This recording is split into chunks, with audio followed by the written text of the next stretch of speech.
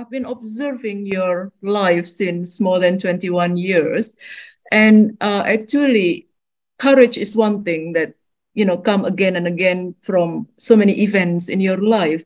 But also, you are very courageous not to follow the societal norms. So you almost always, like go to the other side of the societal norm. Um, so so my question is, how do you reconcile between chaos and order?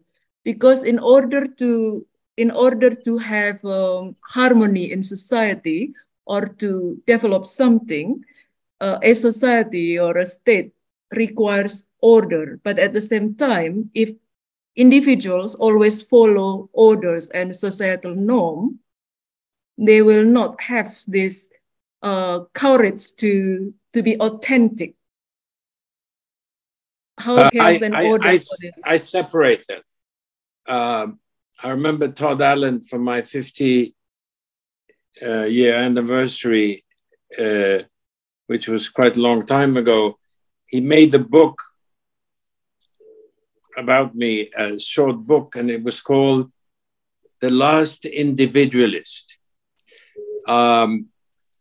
It was and Todd was my great friend and partner in Los Angeles, and I said, Toddy, it's true, but you can be an individualist and you can do your thing, but you have to respect you have to respect law and order, because that doesn't mean that because you respect law and order, which I respect more and more when I see the incredible chaos we have in Europe and in America. And so you can have a society that's under law and order where you respect people and their property, but you are free to think the way you can.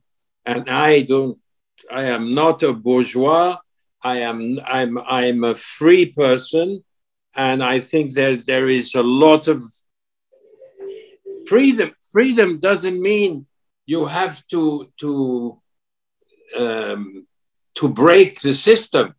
And this is what is happening now in Europe, where look at France. It's been, 5 months of people burning restaurants and so on and hitting everybody to achieve what? Nothing. They have achieved absolutely nothing. It's the violence. So I'm not pro-violence. So but I don't think that to respect, if you respect your neighbor and his property, you have the whole world to do what you want. You don't have to be like society wants you to be. I was never that way. You on the contrary, I was a rebel as a child. So I think there is a lot of freedom. What is endangering the freedom is this little machine that carries social media. That is the danger to freedom. It's not the government. It's not the system. It's this drug, this absolute drug. When you see people walking in the street, they don't even look at the sky, at the trees. They're all in their social media. That is, for me, the biggest danger for the future. Okay. Because if we can't see the nature, and then we can't see the children, and then we can't see what's going on, what's the point? That's the biggest danger.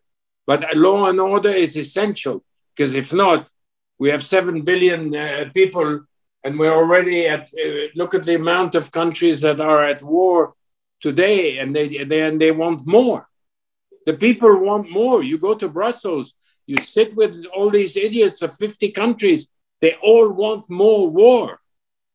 That's the real danger. It's not the currency which is now being liberalized, because at least we can use many more different currencies.